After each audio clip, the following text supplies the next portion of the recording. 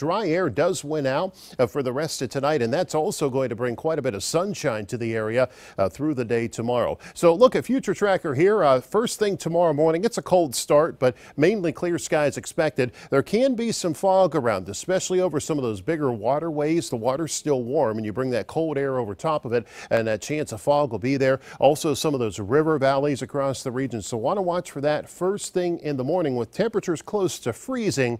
Just be careful early in the morning. Want to watch that because we'll be around 32 degrees.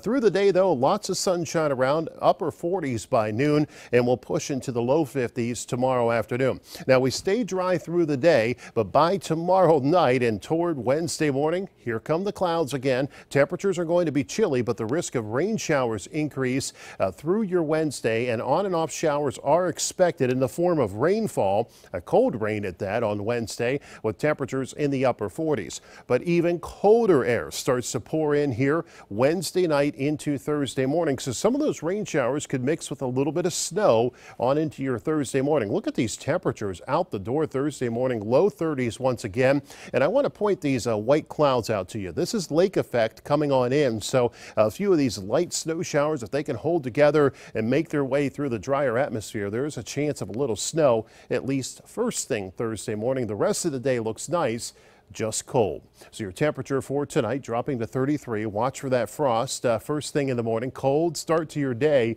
low 50s tomorrow afternoon. Skies becoming mostly sunny. And then as we look ahead here over the next 7 days, your temperatures, well, don't move a whole lot. 48 on Wednesday, showers around, chance of a rain or a snow shower Wednesday night into Thursday. Now, I'm not looking for any accumulation there. Temperatures in the upper 40s. Most of Thursday stays dry. Sunshine continues for Friday. Cold start, mid 50s, so we'll get a couple of mainly dry days, but that comes to an end on Saturday. That risk of showers returning, highs in the low 50s, and then definitely cold enough Saturday night and through the day on Sunday for rain or snow showers. Again, not looking for much accumulation at all. Highs only in the low 40s to wrap the weekend up. We'll get that system out of here and we dry out early next week. Partly sunny skies on Monday. Highs still chilly, though, in the mid 40s.